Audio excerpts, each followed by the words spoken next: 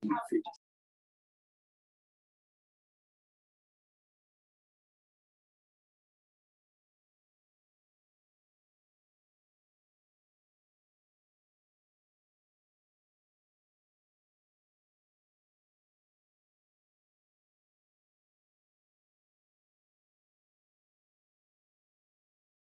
a kitten. Oh, and then, much too late for me. Yeah, so you gotta start as a kitten to get them used to the harness. Yeah, there's a couple over there. All right, we are live on YouTube, guys. So don't work out.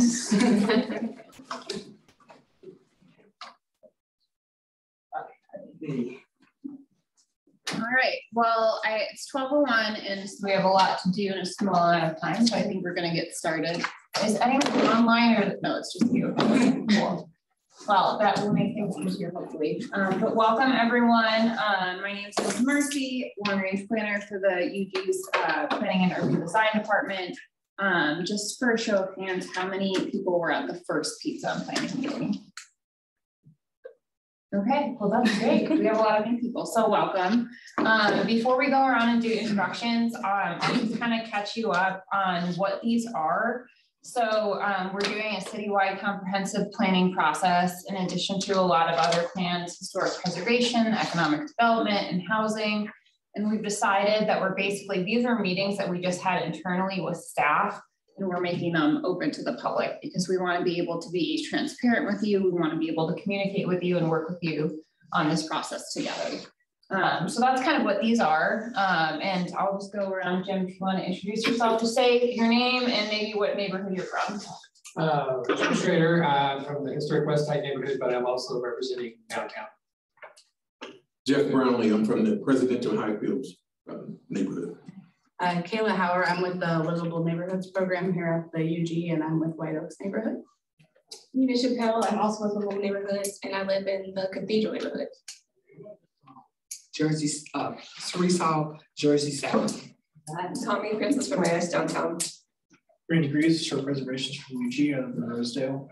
Dayton Hunter, Historic West Heights neighborhood. Stephon King, Strawberry Hill. Naomi King, Strawberry Hill. Sarah Schaefer, Legends Neighborhood, and representing Public Works. I'm Alex Phillips, and I'm with Project Eagle. Dwayne Bright, UG Housing Coordinator. Sheldon Harris, live over in the Brentwood neighborhood. Great. And in the back? Rochelle Donald with the Mayor's Office. Okay. Ashley Hand, Director of Strategic Communications, and Strawberry Hill. All right. Crystal McBanners, I'm in UG Communications, and I'm in the Piper area. Great. Ashley. Ashley Scott in Planning and Urban Design. What neighborhood? I'm sorry, neighborhood. I'm newly just moved over Sunday. All right. We're gonna give you all of these. Can I get a rain check on that one? Jason. Oh, so Jason Faust, also Planning and Urban Design, and I cannot remember the name of my neighborhood for the moment. I'll look it up for you sometime. Yeah. You know it every time until someone asks, and you're like, that one. All right, well, welcome. There's a couple seats over here, and otherwise you can spread out wherever. Pizza is forthcoming, so we'll take a break for that. But essentially, we have some items that we have to go through internally, but we have some things that we also want your feedback with. So this will be talking about our previous meeting. We just had our first neighborhood roundtable for the comprehensive plan this past Saturday. It was about demystifying resiliency, which essentially means how do we get from where we are to building a thriving community. So I'm going to talk about that a little bit and then ask for some of your help in looking at the community feedback we got there, and then see what kind of additions you might have. So I guess just to give, did anyone attend the meeting on Saturday here? Couple people. Okay. Yeah. So those of you who didn't, essentially we were trying to kick off the citywide comprehensive plan. We introduced what it is. We asked everyone to give a shared value. Mia led a really great exercise. And we're going to look at what those shared values were and try to figure out if there's some overarching themes that we can pull and start to weave into this planning process. We had different staff members talk about projects relating to resiliency and how they're working on building a thriving community. We had Groundwork NRG there talking about their Green Teams project with the Jersey Creek Trail. What else am I forgetting? I think that was relatively it, but we had a lot of engagement opportunities to talk to the community members. I think we had about like 42 people who showed up, because we really wanted to start with this, with getting all on the same page and identifying those shared values. So that being said, we would actually like your assistance in figuring out what these themes were. So Mina, do you want to just explain what your hashtag exercise was, and I'll pass you down in the meantime? Sure.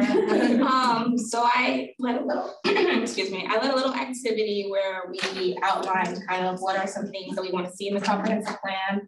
I asked them to keep it really short and sweet. So we did a hashtag of 4 words that outlined what are some things that they want to see or envision in a thriving community that we're going to build in our comprehensive plan. There was some really good feedback, such as stuff about more interaction with community policing or cleaner streets, transportation, issues surrounding food insecurity and health. Basically hit so many things, and we divided them into 4 different themes or topics. Off the top of my head, there was sustainability, there was health and safety. What were the other 2? I have them on my phone actually. So we're actually going to be redoing that. So one of the things that we're also trying to work with, and where your feedback is important, is how to most effectively get community feedback and engage as many people as possible, but then how we utilize that in the planning process to make sure that we're being true to the community's desires. So even though we had buckets initially for that, I think what we're going to do now is go back and look at all of the feedback and decide what the major themes are there. So instead of having buckets and then trying to fit in what everyone was saying into like, oh, well, we'll try to squeeze this into this theme, we're going to look at everything that we have and figure out what are the themes that bubble to the top, so that we're letting the community guide what those themes are. And I might add, I don't think that this necessarily is comprehensive, right? You may find that there's a missing hashtag, right? Something that you care about that you don't see on the board. That's okay. We can bring new ideas forward. This is not a complete process by any means. So if there's something that we see that's glaringly omitted, we want to make sure that we're capturing it today too. Yeah, so, okay. This is all going to be a lot of like improv and flying by the seat of our pants kind of thing, because we've never done this before. So excuse all of the awkwardness, right? But we're trying to bring you into the fold, and this is all going to be a learning process, and hopefully we'll get better at it. But what I wanted to do, and what Ashley was saying, is we're going to look at what the other residents said. And I think what we'll do is each row, so these 2 tables, we'll all work together. And then those 2 tables, those 2 tables, those 2 tables, and then you in the back, if you could. I handed out some of the feedback that we got, some of these hashtags. And so what I'd like us to do is to be able to look at them all in our groups and figure out what some of the themes are, so we can start to get an idea what the residents want. And then we'll talk about what's missing and what what resonates with you, what you think should be added. And then that way it'll help guide us when we do more engagement and how we think about what we need to address in the community. Does that make sense? Mm-hmm. So maybe let's take 5-7 minutes and just look at everyone. There should be one person I handed stickies to, but work in your rows and let's try to pick out the themes. You might have to get up to be able to work together a little better. Okay. All right. I'll make some in the middle. And then I think maybe if we spread them all out. No more trash. Is that important? Yeah. There's another one that says no more trash. This one says better. This one says respect diversity. Hybrids. They're all of ours. Sure, if you wanna go. Open space. For expectations, so expectations. I mean, because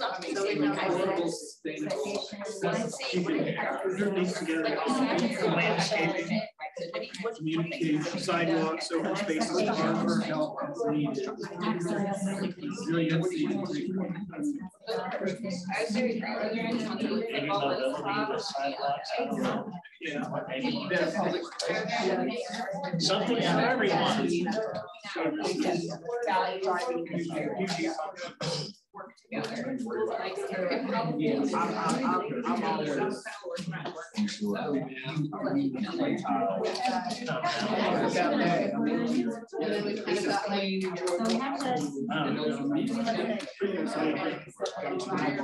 Any thoughts on grouping any of these?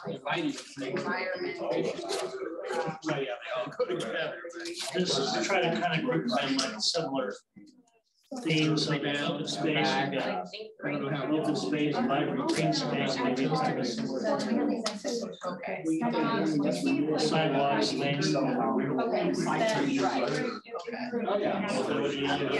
knows what that person meant? Mobility, transportation. What does it mean? Mobility, sidewalks, someone who's disabled. Oh, you're at it, I see.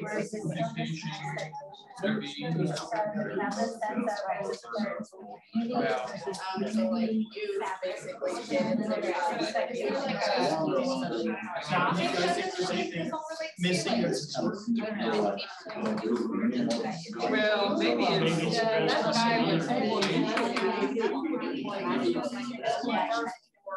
Whether it's education, math, Because you don't have this. And I know you got to be able to talk to people. What's bothering them, what's going on. What's your number one issue? Youth engagement communication. Yeah, okay, yeah. Expectation. And obviously that's, right? This is, You know. and then community.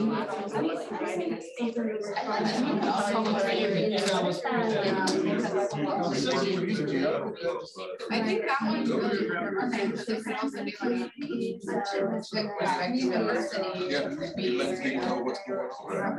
Just generation.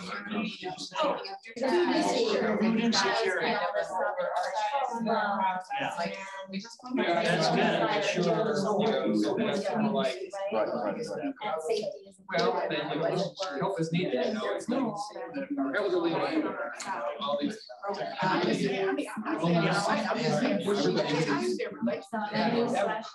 about like? It's not getting the help. Okay, okay, that came to mind.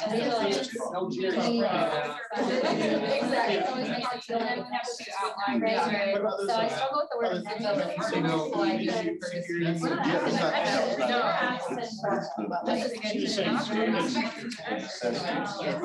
Yeah, right.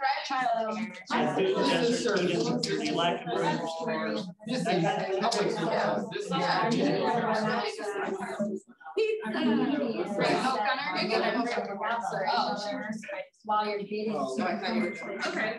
I mean, I can see where this has something to do with like taking care, right? For the kind of safety, resiliency, that takes care of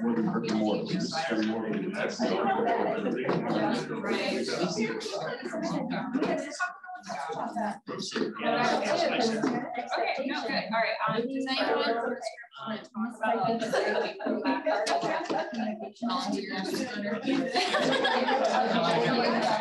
about How are you guys making sure that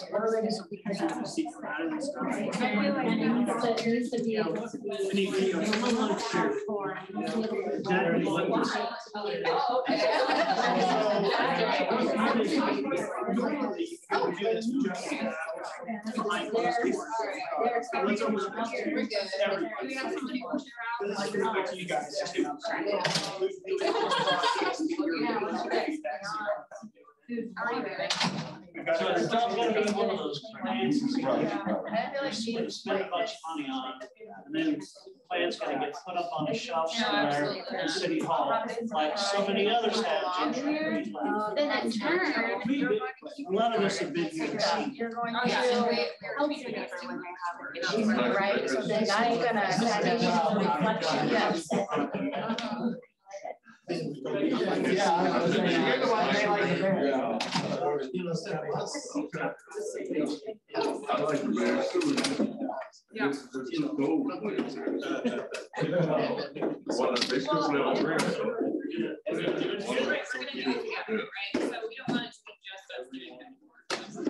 But is there someone from your group that can share out? Okay. Is there someone from your group that can share out? Okay. All right. We're gonna come back together, everyone. Okay.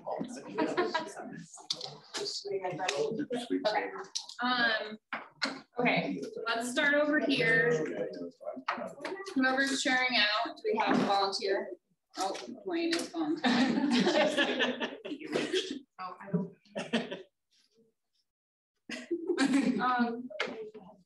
So we decided we kind of had 3 areas. So we have expectations, community, and then needs.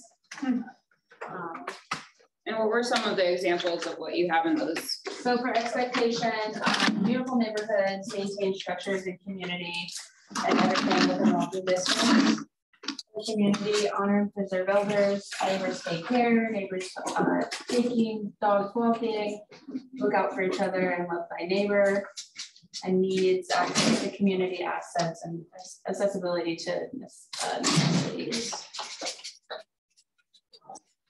Any feedback, comments from a larger group about those themes? Let's What go. was the third one again? I'm sorry. It was expectations, community. What was the third? Needs. Okay. In this group? So we had 3 major groups: services, transparent land bank processes, reliable services. We had community, vibrant community, urban neighborhoods, and then landscape with open spaces, vibrant green spaces, good sidewalks everywhere, and mobility. And then we had some that didn't really fit any of those groups. Okay. Something for everyone. Okay. All right, over there. We had 4 categories. We said environment/think green.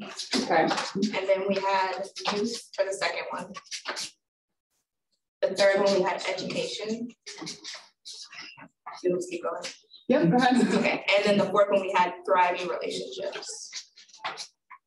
And what were a couple of the examples of specific hashtags in those categories? So in environment, we had clean and enjoyable outdoors and no more trash. In youth, we had school first. In education and leftover, we had school first. And then thriving relationships, we had thriving as neighbors, better police relationships, and respect diversity. Okay. Jim, you want to go next? Yeah, we had, I guess, 4 areas. One was youth. One was violence-free, I'll say. One was helping. And one was, we didn't have a good name for it. One of the hashtags was resiliency, which is kind of redundant, but I can give examples. Under the youth, it was, engagement and communication. The violence-free was paired with be kind. It was be a good neighbor, I guess. The help was affordable, sustainable, accessible care and offer help as needed. And then we had the outliers, and that's where we just promoted resiliency. It was resiliency and integrity and clean up the trash. Yeah, group in the back. Basically, it came down to 3 categories of infrastructure, equity and finance, and neighborhood experience. Okay. You said equity and finance? Mm-hmm. And what was the last one? Neighborhood experience. Okay, is that similar to community? What were kind of the examples for neighborhood experience? The ones that came in that group were beautiful historic neighborhoods, know your neighbors, and diverse experiences unfolded. So kind of, whatever unique characteristics for a particular neighborhood, accenting. Okay. So hearing all of that feedback from the community members that came on Saturday, is there anything that's missing? Can I make a suggestion? Can we break for food? Yeah. And then come back, because I think I have an idea on pivoting a little bit on this based on what I've heard from everybody. You agree with that? Because we are literally making the sausage with you. So we appreciate your flexibility with us. Yeah, let's go get okay? food. Yeah. I'm even cutting the pizza. Yes, we're even cutting the pizza for you.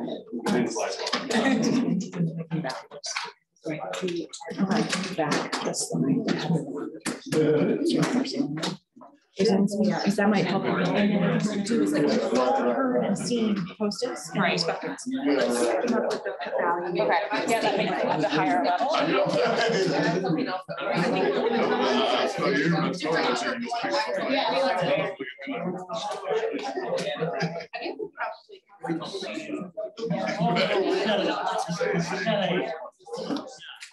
Right. It wouldn't work at any UG. That's it.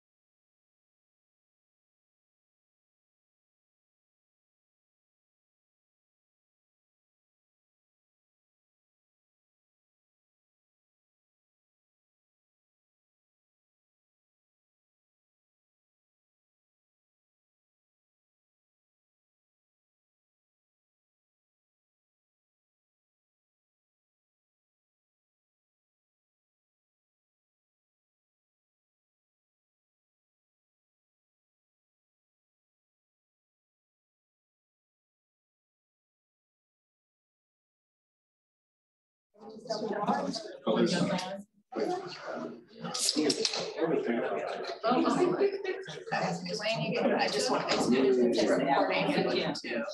Yeah. But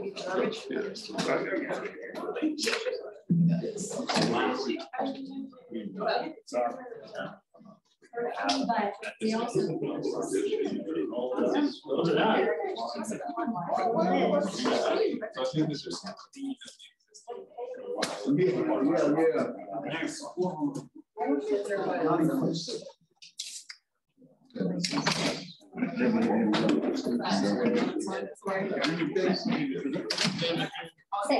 What's your name?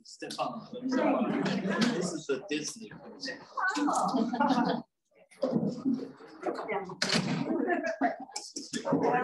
Pretty good show.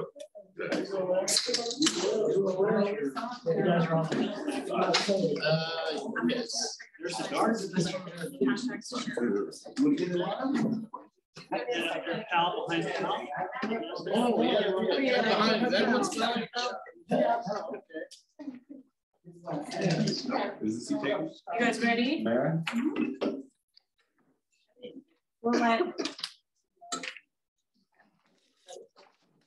Okay, so it's always really tricky when it comes to how do we distill all of these ideas into kind of something approachable, accessible, informative, right? We want to know what we mean from the minute we say it. So that was part of this exercise of getting our values into a hashtag, 4 words, right? What's important to you as a community member? So we have a bunch of kind of themes. What I want us to do is be able to get from these 4-word hashtags to kind of values. And it doesn't have to be a word. A word is always really nice, but sometimes we have to shoehorn things in to make it work. So it doesn't have to be a word. But I wanted to show you some of the examples of resiliency values, which could serve as comprehensive plan values as well.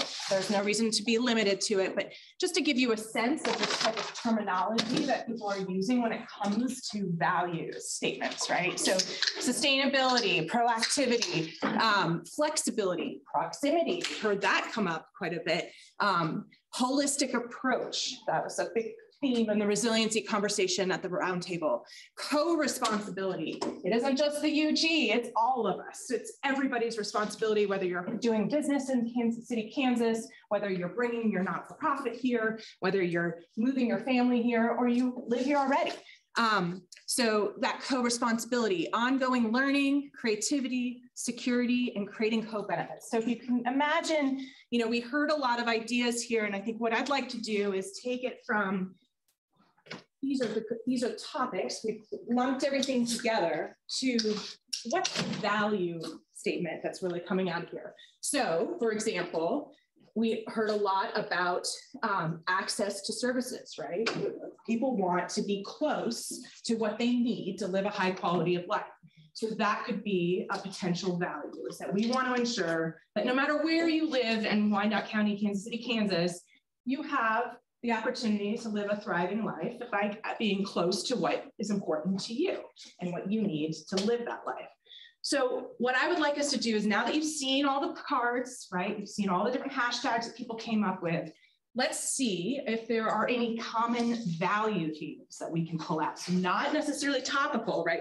Infrastructure is topical, but what's our value about infrastructure, right? Do we want safe, accessible infrastructure as kind of a as an outcome, or what's our value? Our value is that we should be building safe, responsible infrastructure that can serve not just this generation, but generations to come, or any number of things. So there's a lot of ways that we can kind of wordsmith it. And I don't want us to get caught on the words, but more on the concept. So based on what you've heard today and what you've seen in the cards, are there any value terms that you can think of that really resonate with you, that make sense in the context of all of these different topics and priorities and the subject areas of our content? Yes. Repair. Repair. Because what we can't do to be sustainable is replace. Yes. Yep. And you know, repair has a lot of layers of potential, right? It's not just the physical environment, but some of the social fabric in our community. I think we have a lot of work to do to reconcile trust in local government, trust and build and capacity in neighborhoods, right? There's a lot that we can do with that. So I think that's a really, really interesting starting point. Responsibilities. Responsibility, so taking ownership over things in general. UG being responsible about its actions and how it engages with the community. Yep. Environmental responsibility. Yeah, and so do you see that purely as UG, or is that broader? Whose responsibility are we talking about? I think based on what I've heard, right, we've talked about being kind to each other. That was a hashtag in our group. Engaging with our youth, cleaning up trash in our neighborhoods, right? There's this shared responsibility that maybe we've lost because maybe our trust has been hindered, right? So is that a value that we want to pursue again? I think responsibility and respect kind of are, they reflect similar things on there. Because like responsibility, let's just litter is easy. Responsibility, okay, whose responsibility is it to pick this up, but also respect for your environment, respect for your neighborhood. Yeah. By not throwing those things out or helping solve the problem. Yep. So I think those two words can kind of go hand in hand. Awesome. So we've got repair rather than replace, responsibility as two kind of starting points. What other kind of core themes or values have you been hearing?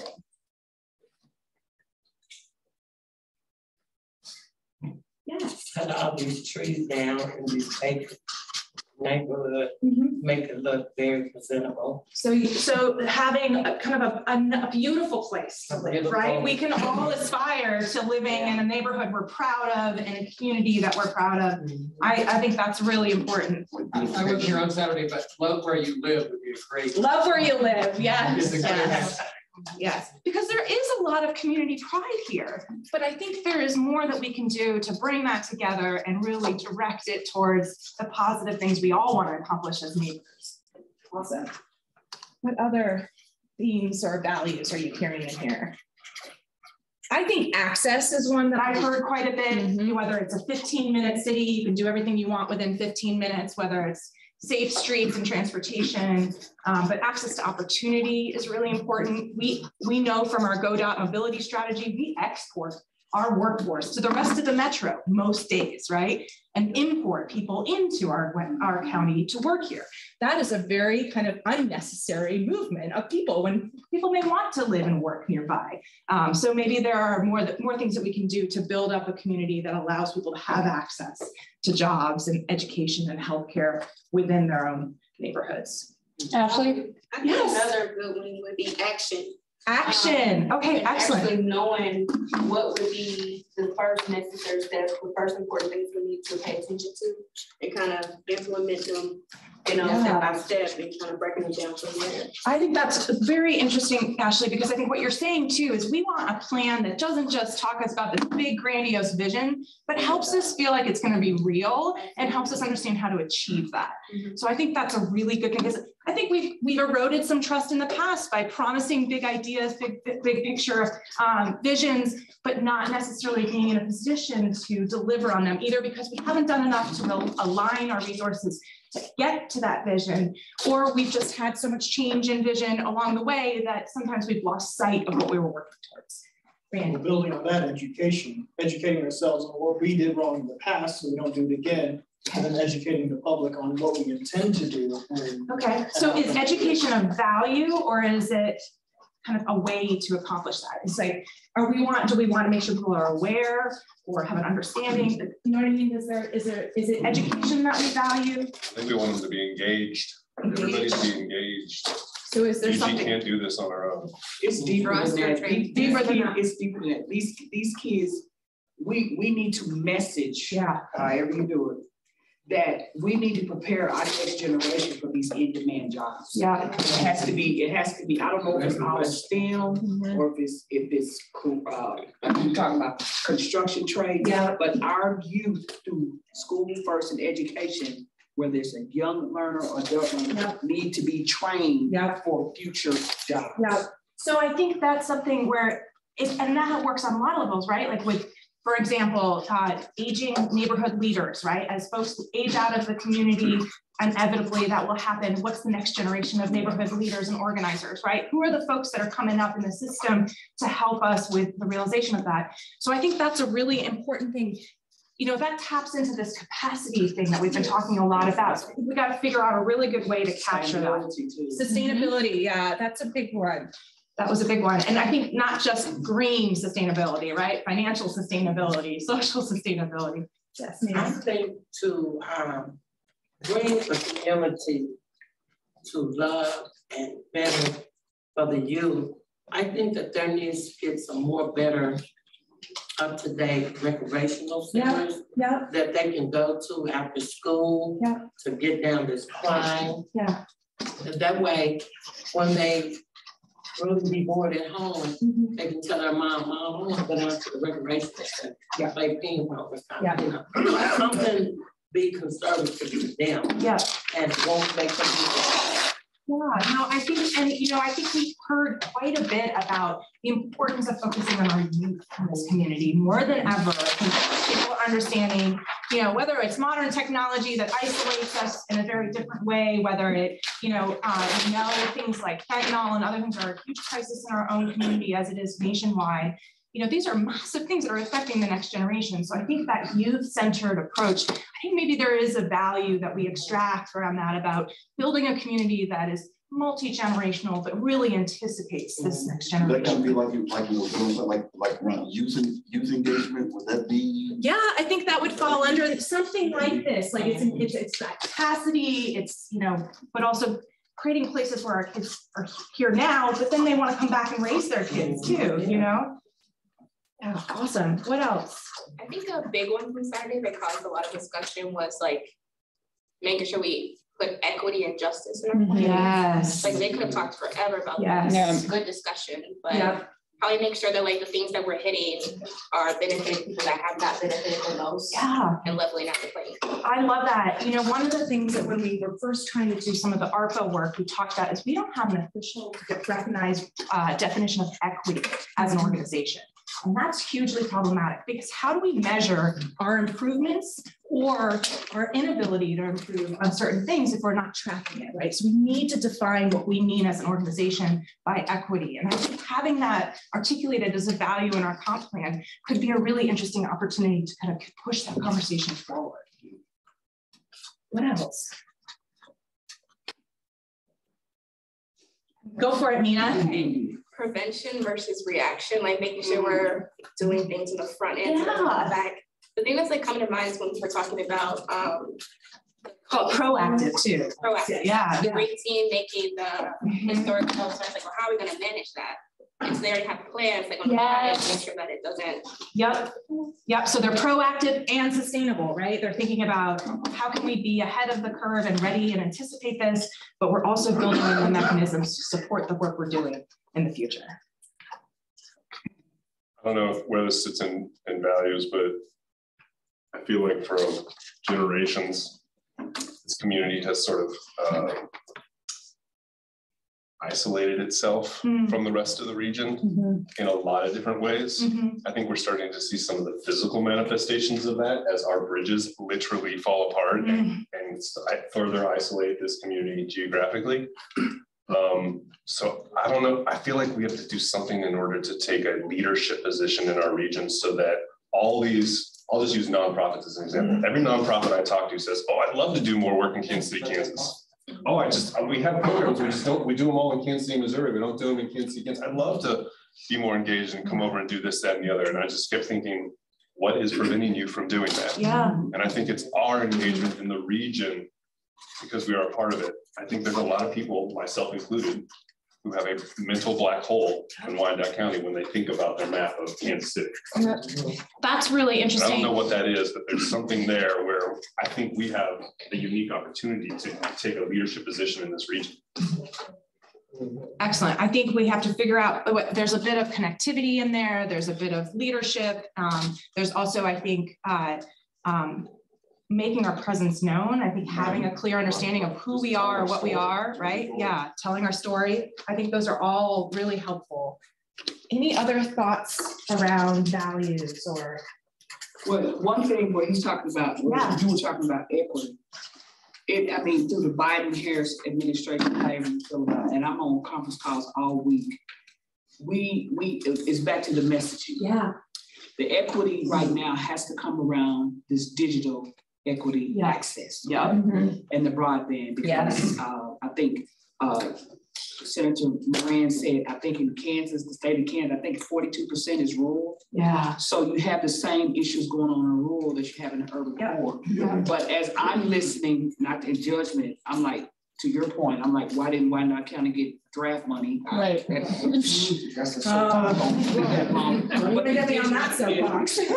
the digital equity is millions and millions and millions and millions of dollars for youth around that, getting them ready, young adults, older Americans. And in our meetings, I haven't heard that, but if I go 5 minutes across from Kansas City, Missouri, Mark, where me and Mr. King went there, everybody in Missouri is talking about that. Absolutely. So And we have to PCK was include first that. with Google Fiber with Google Fiber, ACMO, yeah. right? What happened to that momentum? What happened to closing the digital? Yeah. What about the sense of urgency during the pandemic when all of a sudden all of our kids were home needing to have good internet access and didn't have that option, right?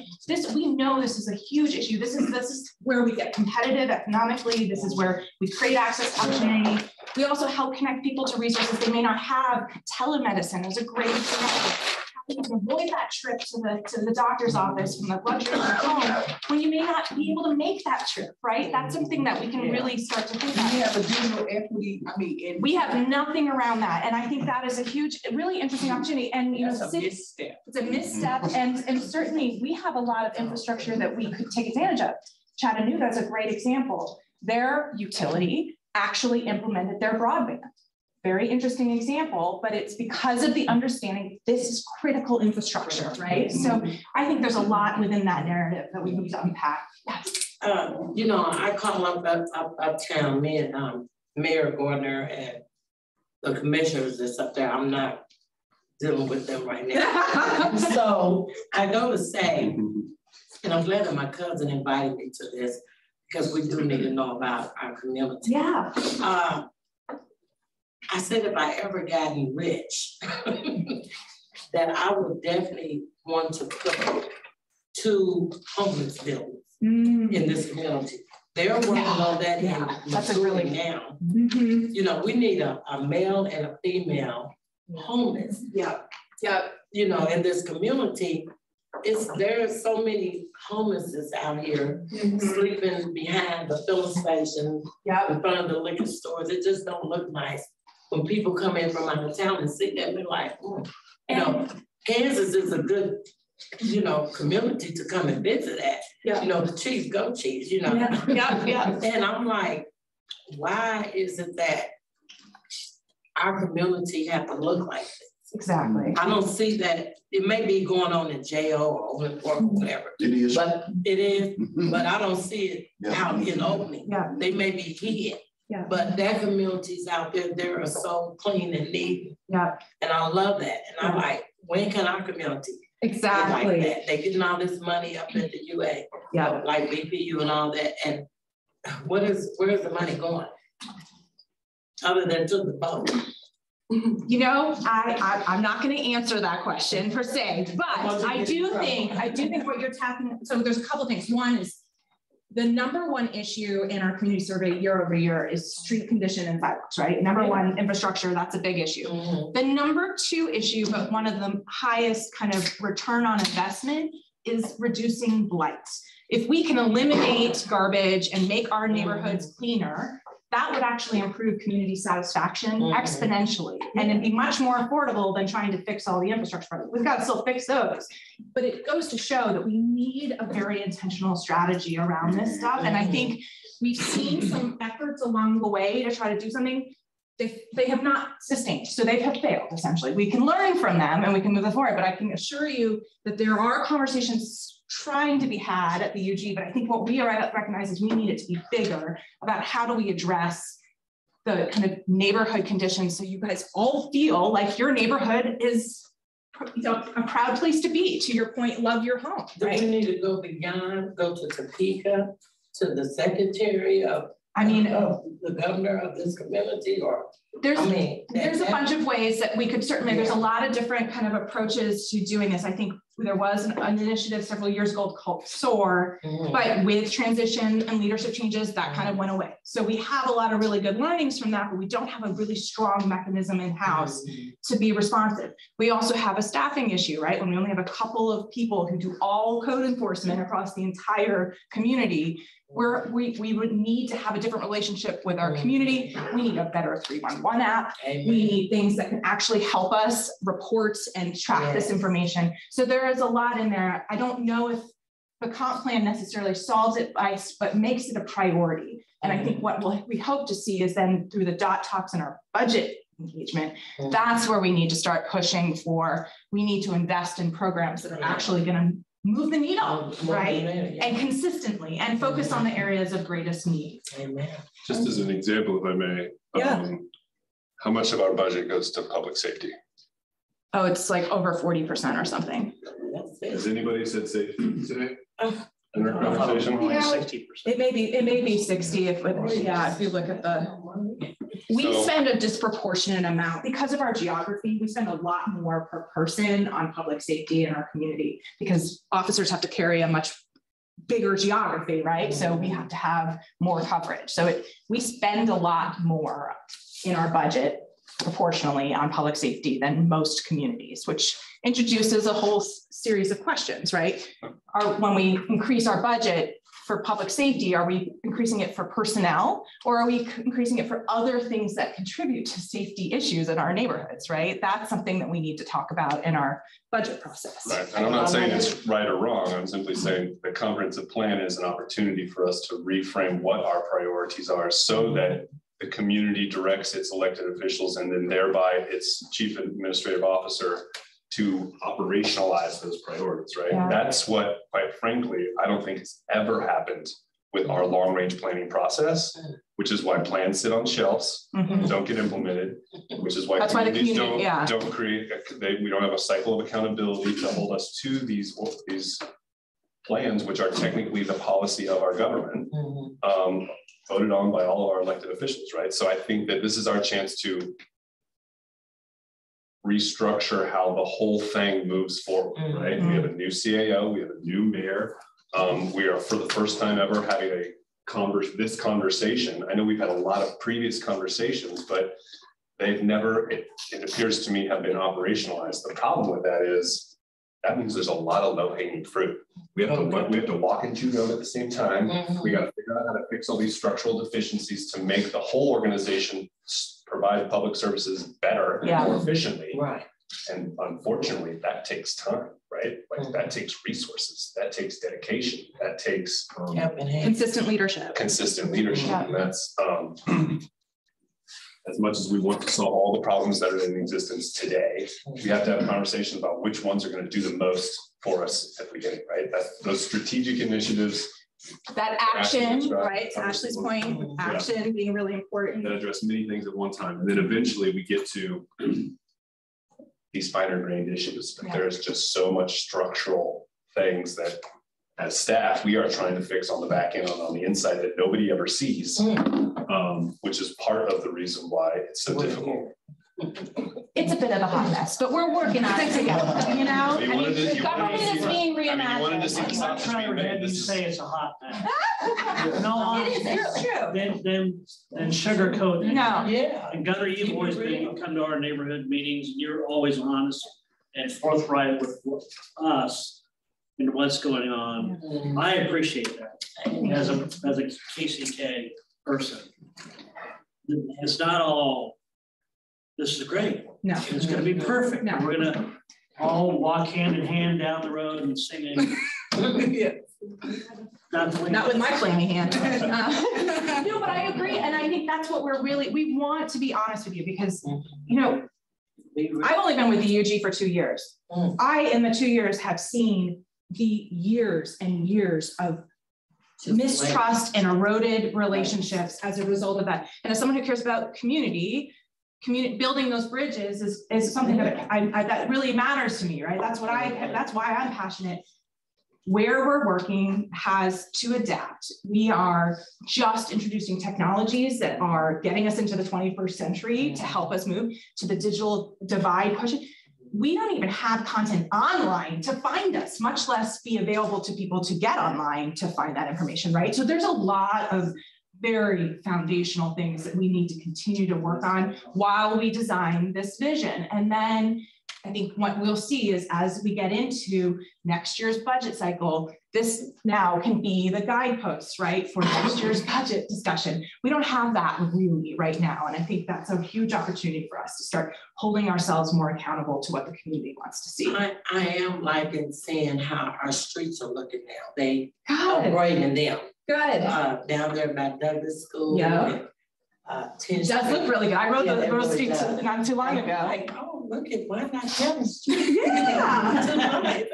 It's beautiful, you know, and I feel that if they can do that, get these potholes work, that's tearing up my cars, they can continue doing other little things. Absolutely. You know, that can make the community look beautiful. Yeah, absolutely. I know you've been waiting, Callie. Oh, it's fine. Yeah. I just want to piggyback a little bit on what Gunnar said.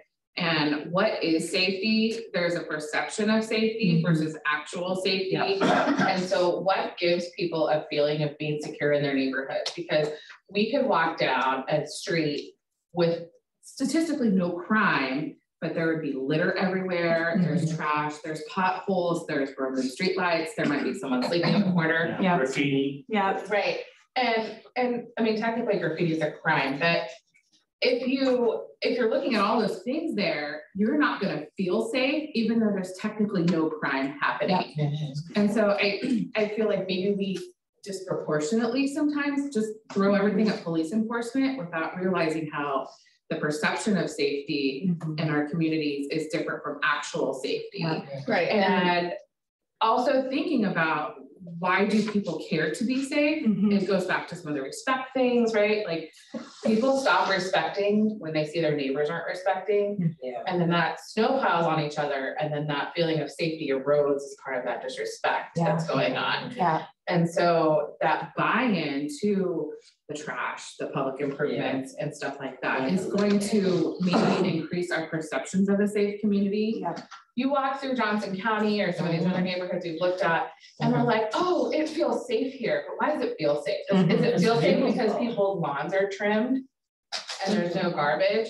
Because there's actually crime happening there, just like there is here. Cars are getting stolen and people's houses are still getting broken into, but we still think of them as relatively more safe than here, even though that might not be true simply because of the perception of safety. And I love that. And we will be moving our community survey to moving to questions asking about perceptions of safety, because frankly, if you haven't called 911 in a year, how do you know what the response time is and why does that matter? How about I feel confident that if I call 911, someone's coming, right? That's more important than, you know, did you actually call 911 in the last year, right? So I think that's a really good point. Jason, and then I know Alyssa needs to wrap up the conversation, but go for it. Just a quick tie-in of the last two speakers. We did have a comment wanting to add to the red list under equity and finance to actually specify utility prices and taxes. Awesome. So there's an affordability component in there too. Taxes, that's something that is a buzzword or the common concept for everyone. And the way that kind of relates to the perception of received value for services from the government is that, I mean, you see the bill every month. You see the bill for what you're paying for services, but then you don't correlate that with the actual appreciation of what services are available, because hopefully you're never in a situation where you have to call the police or the fire department, but you want to know that if you do, they'll arrive, and not because they're underfunded and unavailable, all the things that we always hear about. But then it also goes to the streets not being repaired, neighborhoods not having a sidewalk, it taking 6 years for them to put a median down State Avenue, heading out to the Legend shopping area. And still ongoing progress of putting sidewalks along Leavenworth Road because they never existed before. And so the recognizing that value that you're paying for, and then being able to agree to that payment instead of it being frustration of, as someone was saying, the appraising office sent out their note saying, hey, the market rates for everything have gone up 20%, so have your house valuations. And as a resident, you just see that as that just corresponds to higher taxes. And then it revises the question again of what are my taxes going towards? And stay tuned. The DOT talks, which will give us all information on that.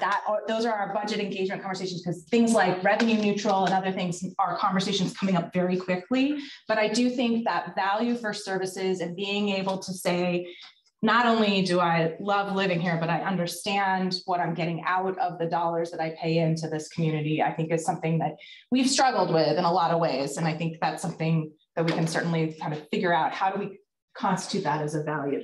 I'm going to turn it back to you because I know I kind of took over this a little bit. I think you've given us a lot of really good starting points. What I think we'll need to do is do a little bit of wordsmithing, as much fun as that is by committee. We're going to try to come back to you with some ideas, and you guys can help us continue to vet this. There is a vision summit coming up where they're continuing to build on this, what these values are. So I think there's a lot of really good content that we've gotten out of it. Yes, and I will say too, we will email everyone who attends, we'll get an email where they can have access to the notes from this.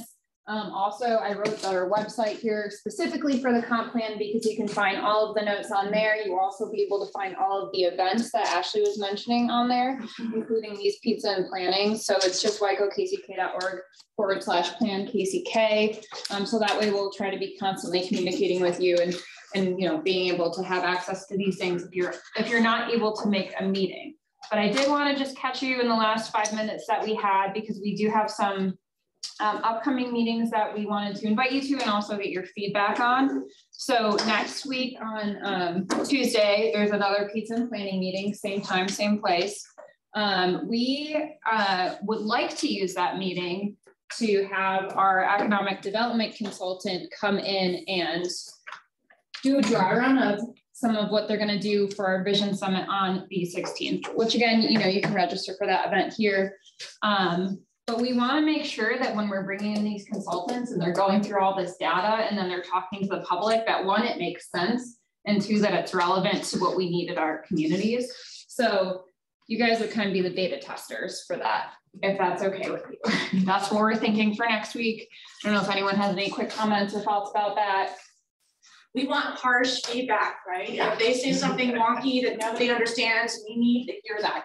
They may need to hear that too. So yes, it's important for us that you guys give us a chance to kind of test this concept out. Yes, exactly.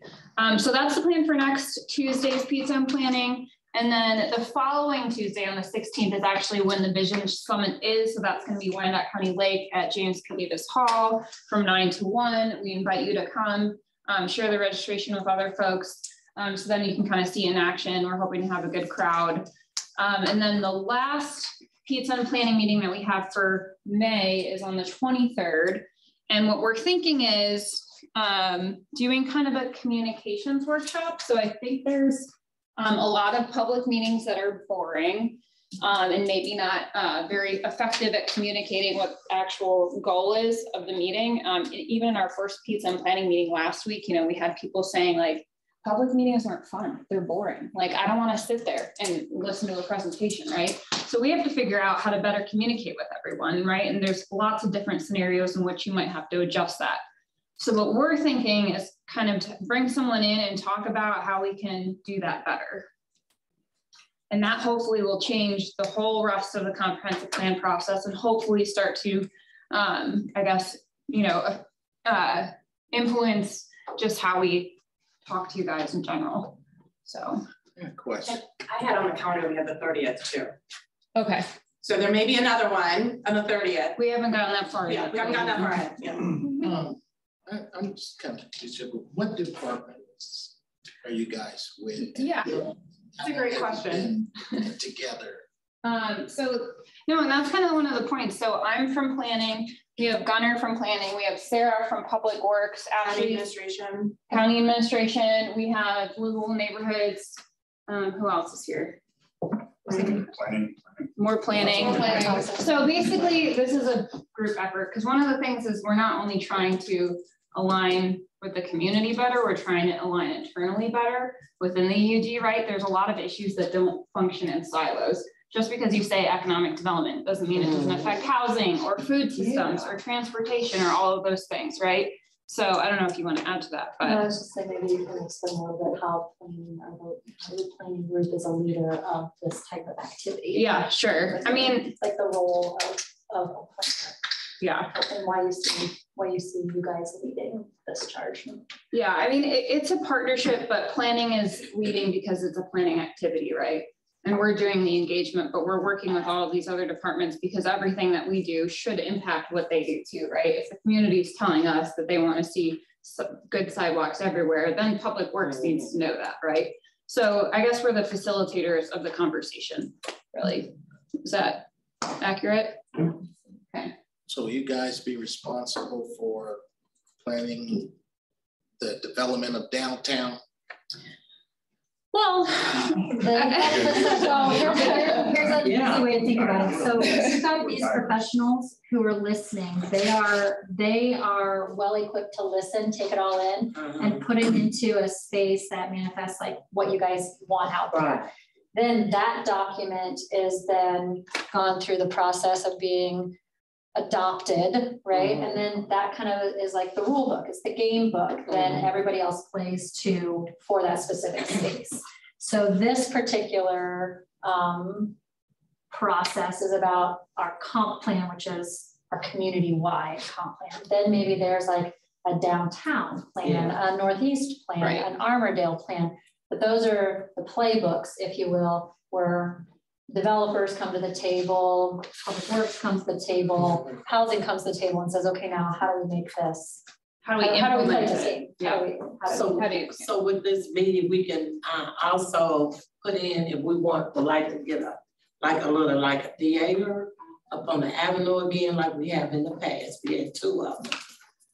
So sort of like, so this is comprehensive. So it's like, this is more of the umbrella. What Sarah's saying is when you get to a specific neighborhood, there's a specific planning process, right? If the goal is from a comprehensive plan level, we want more arts and theater back in our community. That's your comprehensive plan goal. And then whatever neighborhood you live in, I forgot which neighborhood you said, in that neighborhood, in that plan, that's where you start to look at where in the neighborhood do we want our, to improve our arts and theaters. So I'm in the Clam Park area. Okay.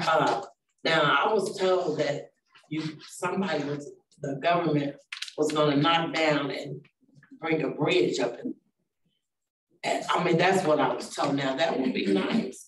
They can take my house.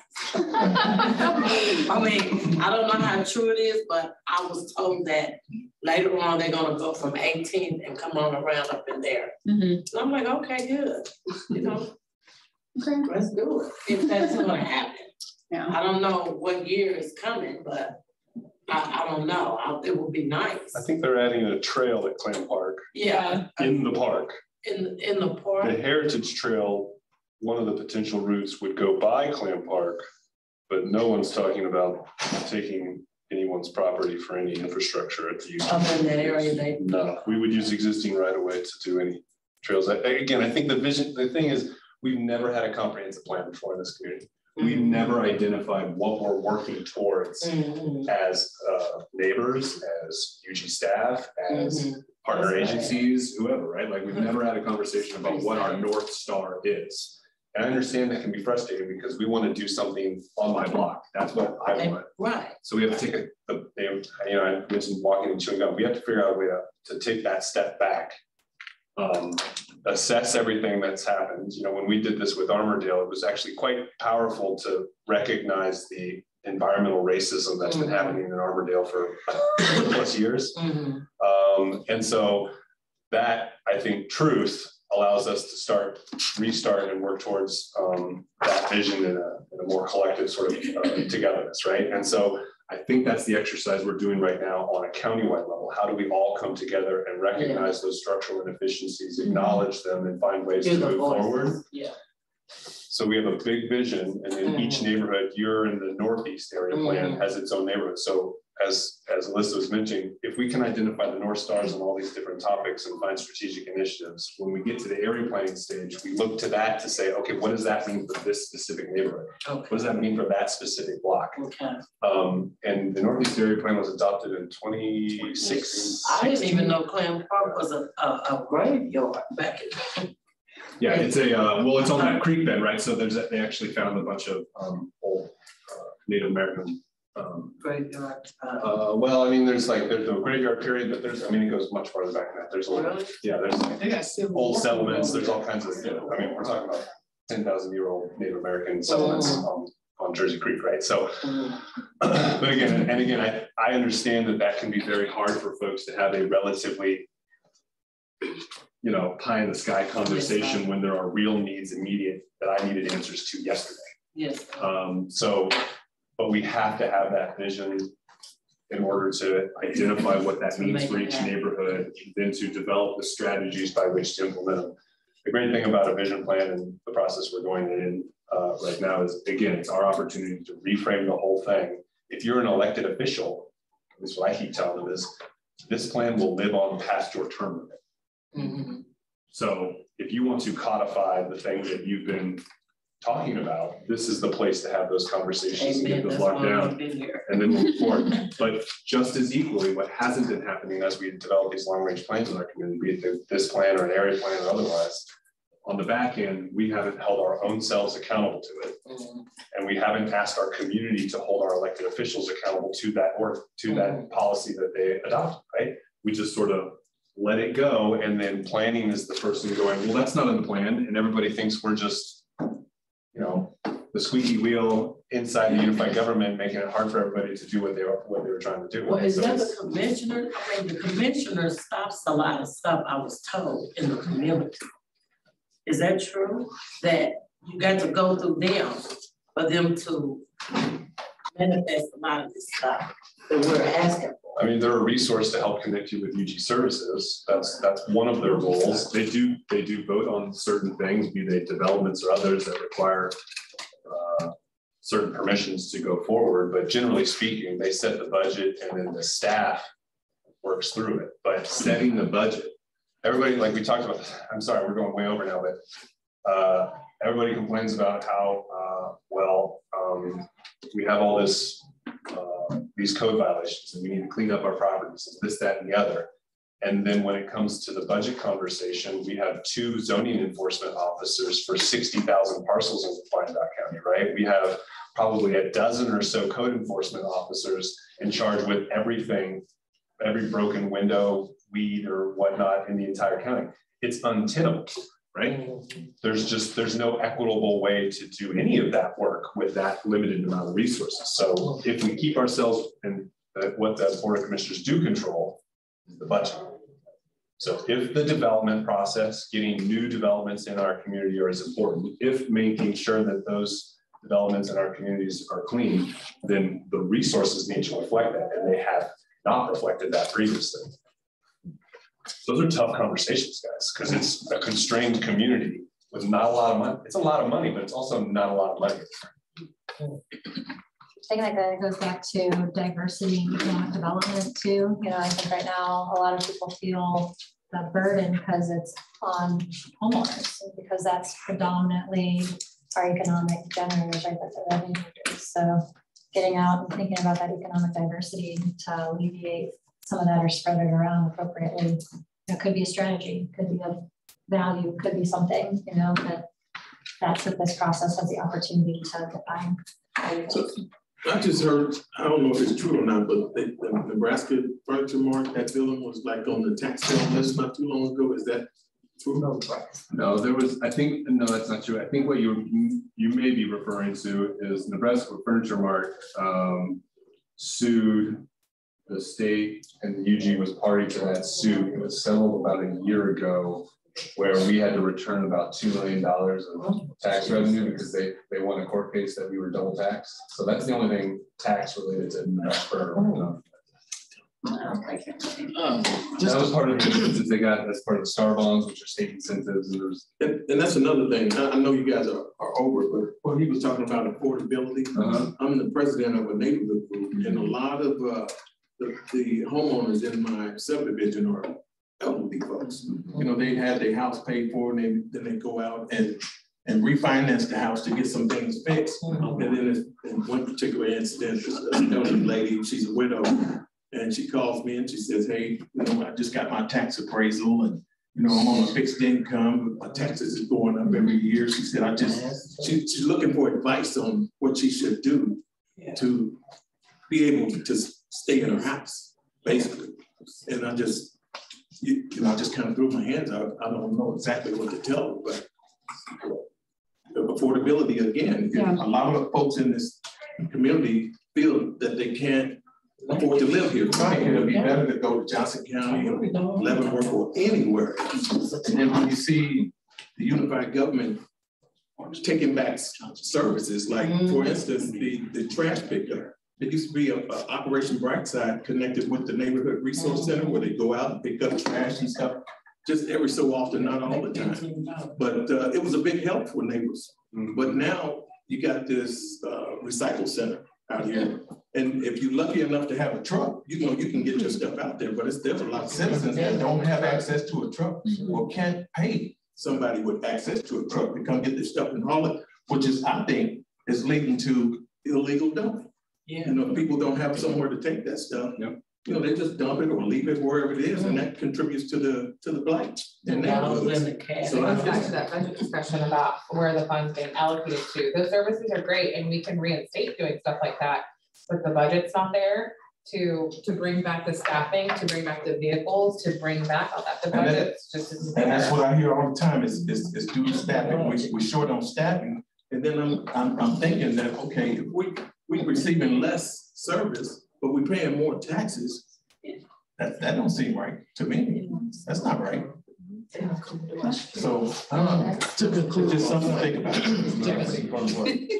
And again, I think that it's one of the reasons why I think they want to pivot in June, direct all of our engagement into the budget process. Right. It's a really important part of not just the comprehensive plan process, but the community, the communities in general, right? Like, not to mention that it's delayed and thereby truncated, right? It usually takes 3 or 4 months to go through the budget process. We're going to do it in 2 over the summer, and we still have the same deadline, right? So it's going to be a hyper active budget period, and I think that's part of the strategy that we're trying to think about. We don't want to.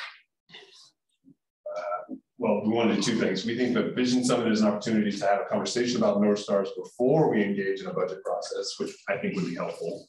But then on top of that, we don't want to add more during the budget process to more confuse engagement. We're just trying to align internally as we've been talking about, right? So there's a couple of benefits there. But to your point, again, I think we need to talk about affordability. We need to define affordability in our community. That is a comprehensive plan discussion that I think is important. I think we need to demystify the difference between gentrification and displacement in our community. Gentrification is a natural process. Displacement is the problem that we need to address before it becomes something we can no longer control, because at some point the market will take over and we won't have anything we can do about it. Again, because we have such limited resources, there are plenty of ideas, programs, and other things that we could look to any other city in this region, in our 2 adjacent states or in the country. But if we don't have the wherewithal and the resources to implement those programs, we can't do anything about displacement. I want to. The policy says we should, but we have to create those programs. Mr. Brand is the first time we've ever had somebody focus on health in our community. Let me conclude my point. Yeah, I'm sorry. A lot of the things that we're discussing, and the point was about planning and what this department was made up about. In the last meeting, I think on Saturday, we had the mayor and the commissioner there.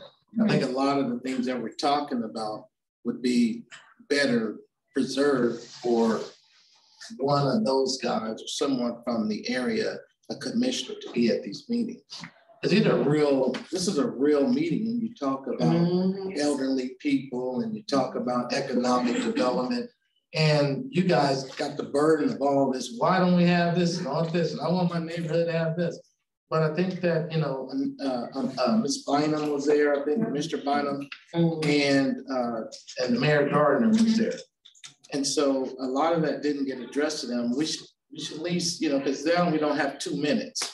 You know, you get up there, you have 2 minutes to speak. Well, this is in their area. This is real talk. Absolutely. We do have a representative of the mayor's office here as well. So, well, and I was talking about the commissioner. Yeah. So, you know, someone who ran on the agenda.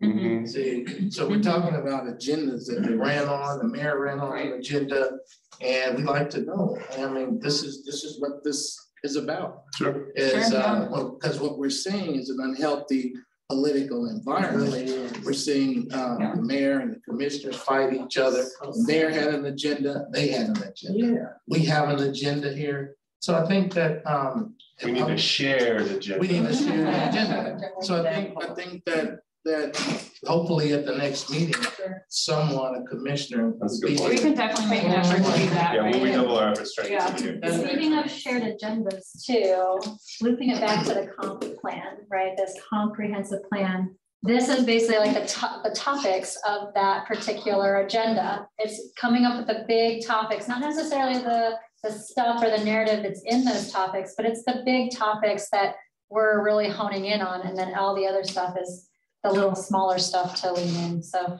kind of looping it back around, but there we go. Okay, just think about it. In 10 years, we'll have a comp plan, we'll have all these area plans, where we don't have area plans, and then we'll be in a conversation about renewing these conversations, right? So we just got to get into that cycle. It's tough. We get it. All right. Well, thank you, everyone. It's great to have you here. Thanks for your feedback. Thanks for staying late. See you next Sorry. week. Come on. This was good. I'll work back. Yeah, if you could. Oh, yeah, How you been? Oh. I have had it. Yeah, it's good.